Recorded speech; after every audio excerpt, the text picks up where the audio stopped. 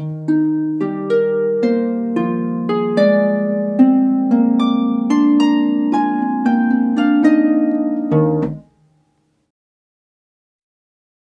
everyone, I'm Ava. And I'm Eileen. And welcome to Harping Around. Like we mentioned in our last episode, today we will be talking about recording tips. Yes, this is our first episode back since we attended the Summer Institute in Los Angeles. And at the end of this episode, we have some special guests who will be talking about their experiences at the Summer Institute. And I'm sure everyone has had a bit of recording experience, whether it be just a small video for yourself or your friends or family, or even something like an audition tape or a competition video. But here are some tips we found make for a great recording.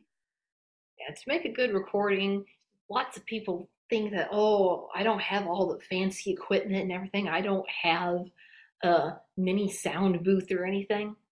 All that is really nice. You don't need anything that fancy. You just need something to record the audio, and if you're doing video, something to get what you're seeing. But for now, let's go ahead and start with the audio side of things. Yes. Mainly for audio, I think the most important thing is checking for background noise, since you want your playing to be the focus of the audio, not some random miscellaneous background noise. So finding a nice and quiet environment is pretty key. It really is. And sometimes it's so easy to overlook some of those little noises, like Yeah. a busy refrigerator, if the kitchen is in the next room, or if your dad's taking a nap nearby and he's snoring. You might not notice some of these sounds in everyday life, but anybody who's not at your house every day, they will definitely notice. So kind of make a little scan of the sounds around you before you hit record, just in case. And also at the end of your recording, you should definitely let it ring for longer than normal, since the audio is going to pick that up. And if you cut it short, it'll kind of be an awkward of the audio. Yes, that sounds really silly when that happens too. Oh, and also for things to be careful about with the audio, be careful not to spike the audio. Now, some of you might know that term, others might not. A spike in the audio is basically like when you're on a Zoom call with a friend who lives far away and there's a big bang or a crash or other loud noise and your speakers kind of distort the sound. That's a spike when it gets too loud for the microphone and the speakers to be able to handle well. Now, the harp, you generally don't have to worry about that too much, but if you're playing a piece with a lot of zest and a lot of passion and it's got a lot of energy and a lot of forte, make sure that microphone isn't too close because you don't want to ruin the sound of your beautiful harp music when all you need to do is scoot the microphone back another foot or two, and then that's all you have to do to fix it. Yeah, and you can also play around with adjusting the gain on the microphone if you have one. That's also pretty important for making sure you don't have those big spikes. Yes, and that is one of the really nice things about having a separate microphone. A lot of people just use the microphone that's built into their tablet, their phone, their desktop computer, and a lot of those work well. But if you are ready to kind of take the jump into getting a microphone specifically for making harp recordings, here are a few that we have found that have worked well and have gotten very good ratings from people who have used them. Yeah, and we'll leave these down in the description, but to start us off, there's the Shure Motive 88, the Rode VideoMic Pro, Zoom H4N Pro, Audio Technica AT8024, Blue Snowball USB microphone, and the Yeti, which I personally have. Those are all highly recommended by professional harpists. Yes, and each one of these microphones all have great things that they each have to offer and their own little quirks and nuances, where someone might say really like the Blue Snowball, but their best harp buddy might say, yeah, that's good, but I kind of prefer the Yeti. It's all a matter of personal preference, and if you're fortunate enough to be able to listen to recordings made with each of these microphones, that will help you make a good investment as to what microphone you like the sound of the best. And you're probably wondering, okay, you all are talking about the audio.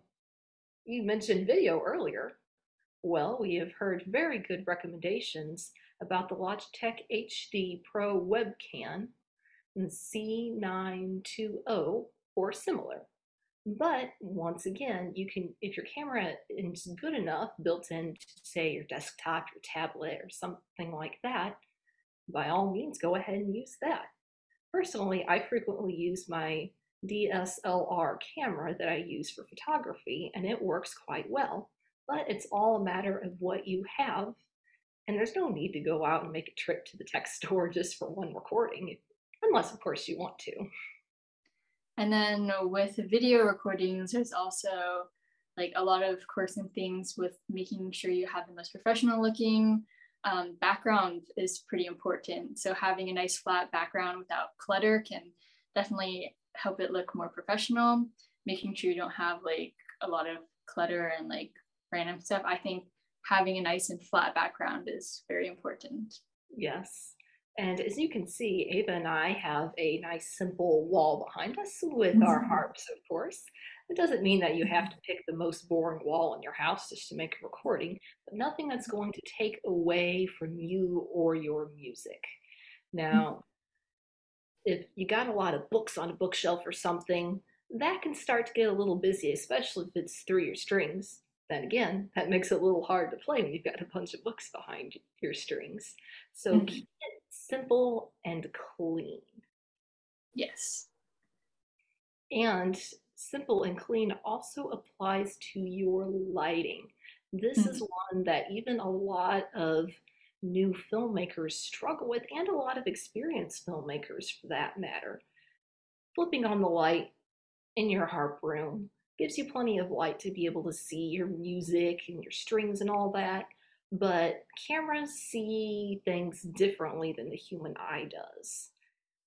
And one thing that might look good with lighting just in a normal room can look really funny on camera. So take the time to experiment, see if there's these really weird shadows on your face or something, or if it's super bright where you're washed out. And if you do have something like that, I would recommend using a filmmaker trick that I am using myself right now. Paper. A piece of cardstock paper is great for just reflecting just a little bit of light onto a person or an object to just kind of take the edge off of some of those shadows. Now, if you need something a little bit more reflective than a white sheet of paper, you can use aluminum foil or head out to your mom's car and grab the reflective windshield cover if you need a lot. Those are some great tips. And also make sure, one thing I think is important to not be backlit. You want to have the light coming from in front of you instead of behind you. Otherwise, it's going to look a little funky. And also, you can decide on whether to film vertically or horizontally.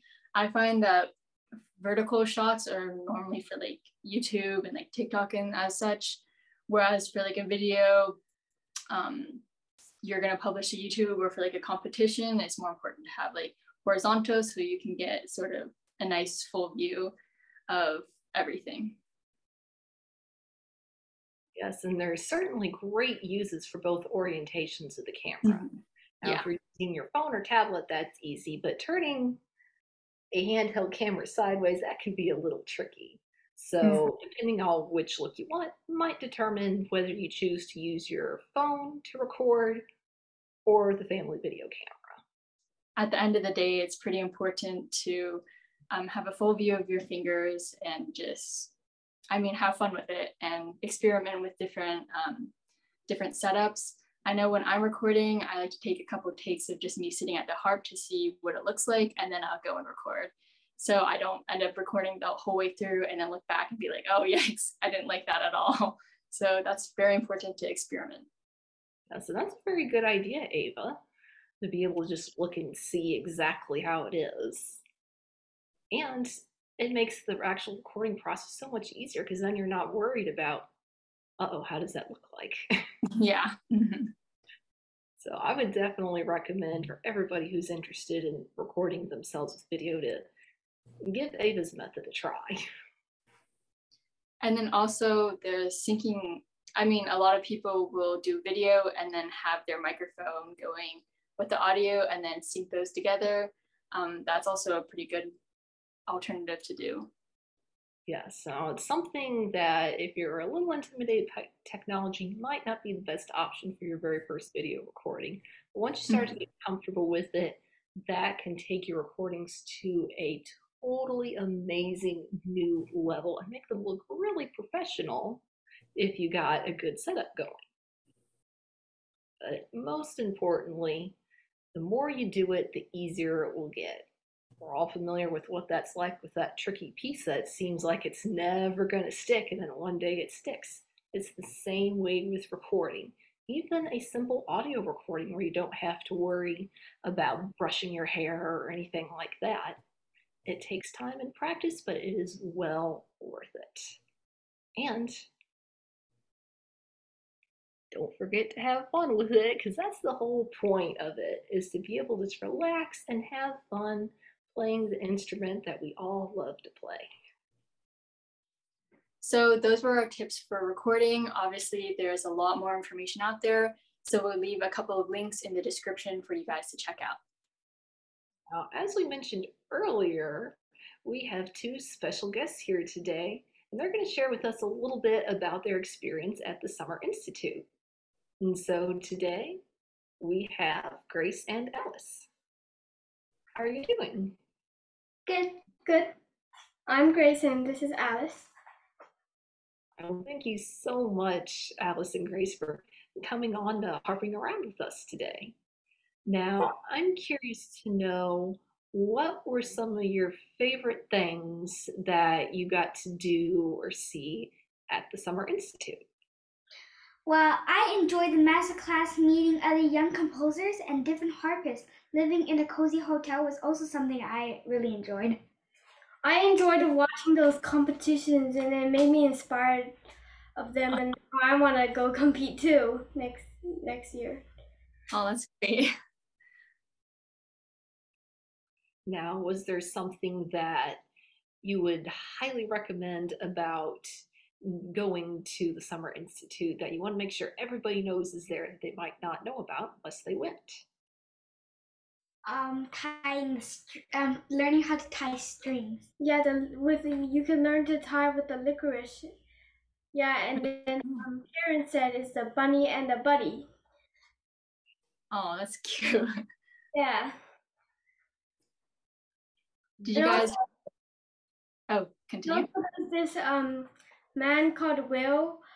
Since I was not part of like the composing thing, I wasn't able to practice, but I always asked him every single day, and he eventually let me.